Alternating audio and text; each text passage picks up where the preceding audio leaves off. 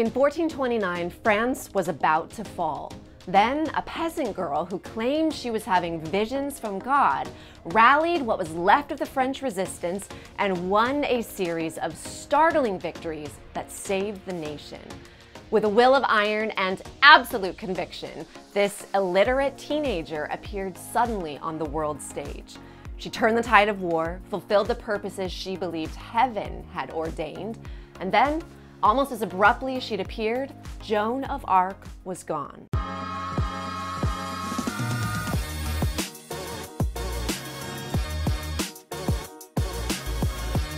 Welcome to Strong Stories. If we've never met, I'm Charity Mainwaring, and in this channel, I share the stories of remarkable women who shaped history. If you like good stories, be sure to hit the subscribe button and the bell too, so you don't miss an episode. Before we get to Joan of Arc's tete-a-tete with two dead saints and Michael the archangel, you need to understand a little about what was going on in Joan's day. In a word, war. Specifically the 100 Years' War, which was fought because the kings of England claimed also to be the kings of France.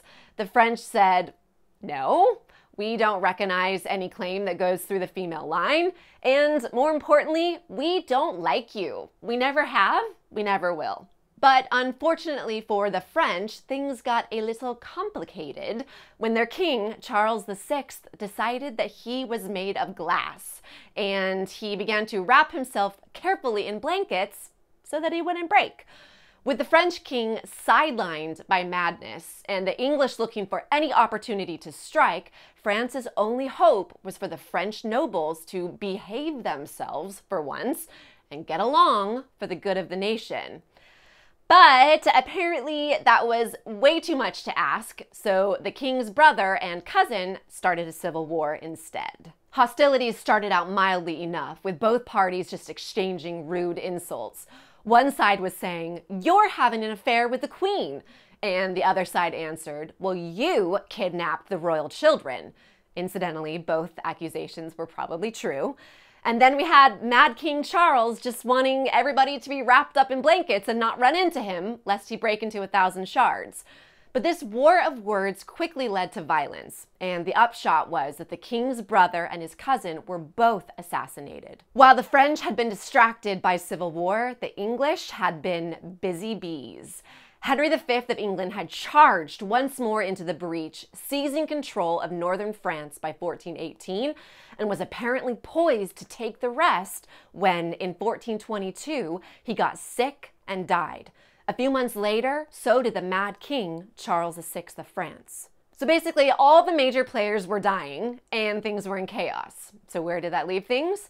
France needed a king to be crowned at the traditional holy site, the cathedral at Reims. But the question was, who? Henry V's son, Henry VI, was a baby back in London, so he couldn't go. And the Mad King's son, Charles VII, couldn't go to Reims either because it was in the hands of the English. Meanwhile, the English kept advancing against the French, even without their leader, Henry V, and they were doing quite well. So well, in fact, that by 1429, only one city remained between them and vanquishing the rest of France. That city was Orleans, and the English had it surrounded. The French needed a miracle, and a miracle is just what many were expecting, as prophecies had circulated for years that one day France would be on the brink of ruin and a virgin would be sent to the rescue. Well, well, well. Now, isn't that interesting? Joan of Arc was born around 1412 in Reims, France. At age 16, she experienced an astonishing visitation. Michael the archangel, flanked by St. Catherine and St. Margaret, who had both been martyred as teens. They told her she must travel through the war zone to help the true king of France, Charles VII. Over the next year, the visions continued, and her mission became twofold: to break the siege of Orleans, the city surrounded by the English, and to see the true king crowned at Reims. Joan went to the nearest garrison commander, Sir Robert of Baudricourt. The 16-year-old told him she was sent by God and asked him to take her to the king some 300 miles away. Sir Robert countered with an offer to send her back to her father's house for a beating. Not one to give up easily, Joan returned to Sir Robert twice more, and on the third occasion she prophesied that the French had just suffered a grave defeat at Orleans, and that her mission was now all the more urgent. A few days later, the uncanny news arrived of a major defeat at Orleans. Impressed, Sir Robert granted Joan an escort of 6 men. To avoid attracting attention as they passed through enemy territory, Joan dressed as one of the soldiers. When the uncrowned French king, Charles VII, heard that a female visionary was coming to advise him, he thought to expose her as a fraud.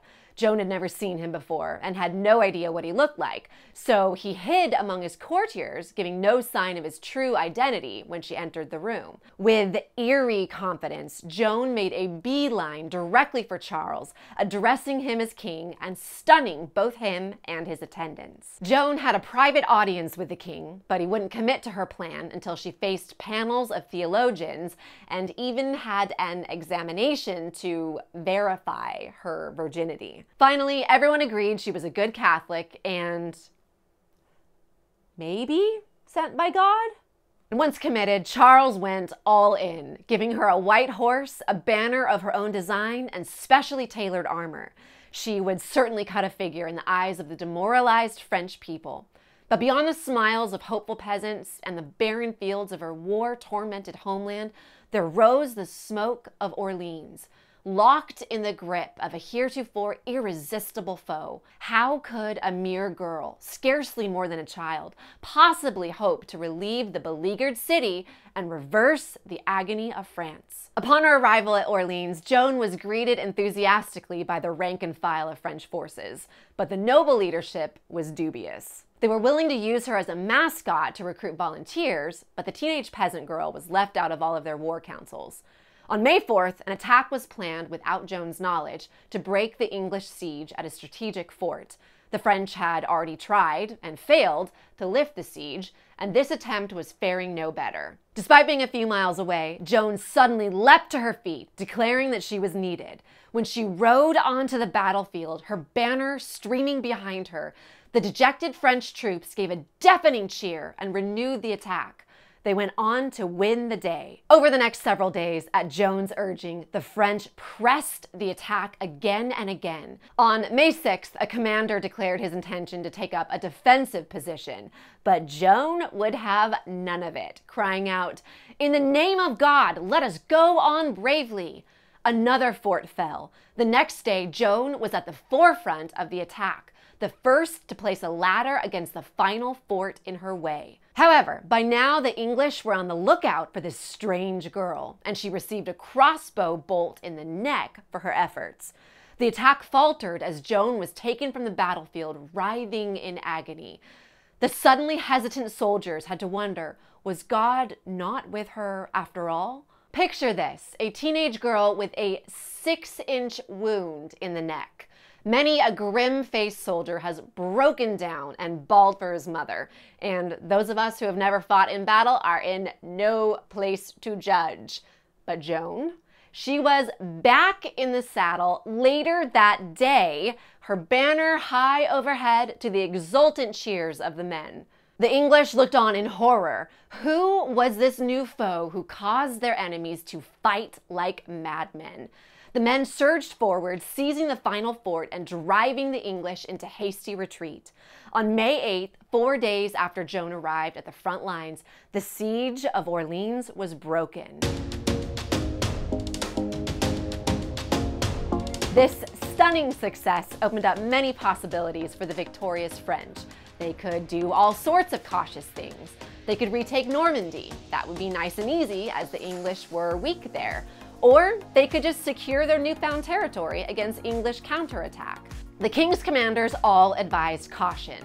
Only Joan argued for a seemingly reckless undertaking, the seizure of Reims deep in enemy territory.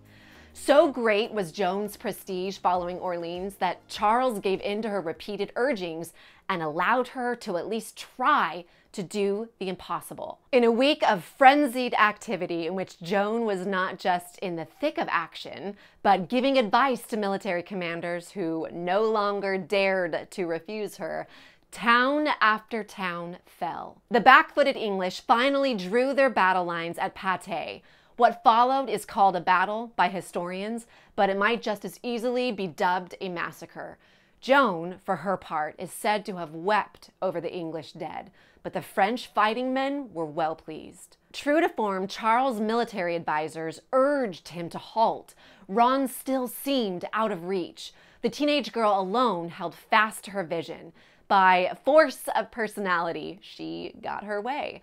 The French army moved forward and more towns fell, village after village, overawed by the growing legend of the Maid of Orleans, opened their gates without a fight. On July 16, 1429, the army of France arrived at the walls of Reims, and the city threw open its gates in immediate submission.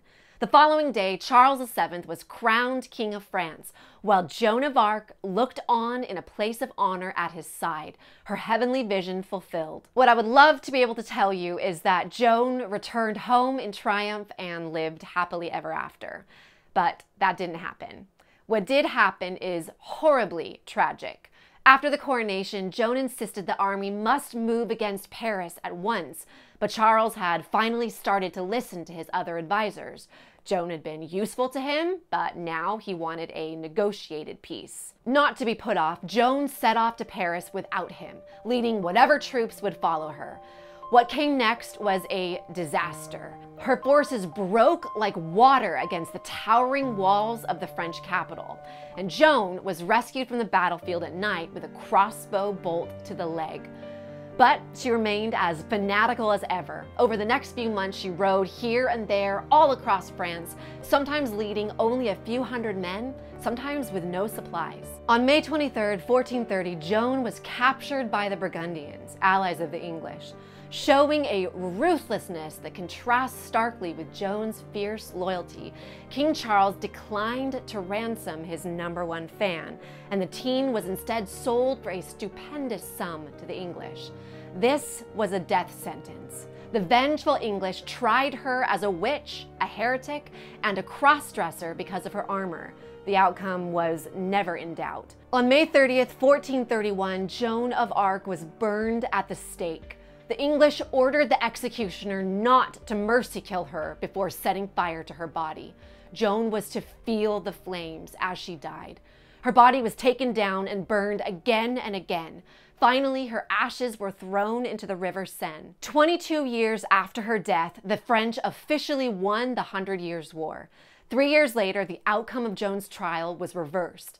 In 1803, Napoleon dubbed her the symbol of France, and in 1920, Joan of Arc was named a saint. Due to her courage, her character, and the startling speed with which she saved France exactly when all seemed lost, Joan of Arc stands alone as the outstanding figure of the 15th century.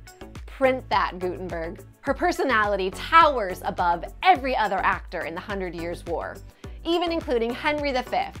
Sorry, Henry, you tried. If France had fallen, as seems inevitable without her intervention, the world would not be recognizable today.